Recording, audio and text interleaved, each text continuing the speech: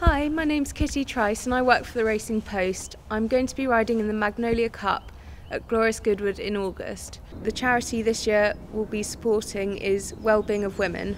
So I've ridden since I was around 6. I've done a lot of showing and I've competed at the Royal International and Horse of the Year show.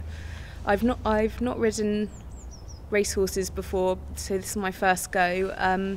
As well as learning to ride a racehorse and going on the gallops, the race itself will really test my fitness and it'll give me some idea of how hard it is to be a jockey, both physically and mentally. There's a huge psychological aspect behind riding a racehorse because you can't really afford to get nervous.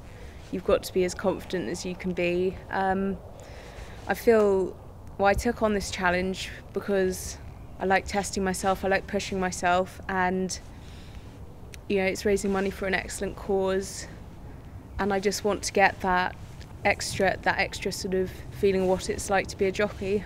You'll be able to follow my journey on a series of videos at RPTV.